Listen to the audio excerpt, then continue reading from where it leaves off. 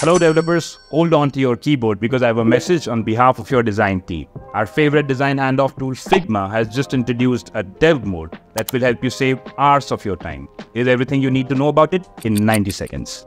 Just tap on this dev mode toggle on top right to activate it, and you will see this quick start panel. Choose your OS and coding language, customize your Figma's look as you desire, and select any plugins that you want to install. You can now clearly see all designs marked ready for development by your design team. Tap on a screen or component to view all details and documentation about that component. You can view its code in your preferred language, view the box layout, colors used, or export any assets from right here. You can also open any components in the playground here to explore all its variants and properties without changing anything in design. Tap on any screen to view its previous versions from right here to compare exactly what has been changed. You can now even use plugins for version control tools like GitHub, all without leaving Figma.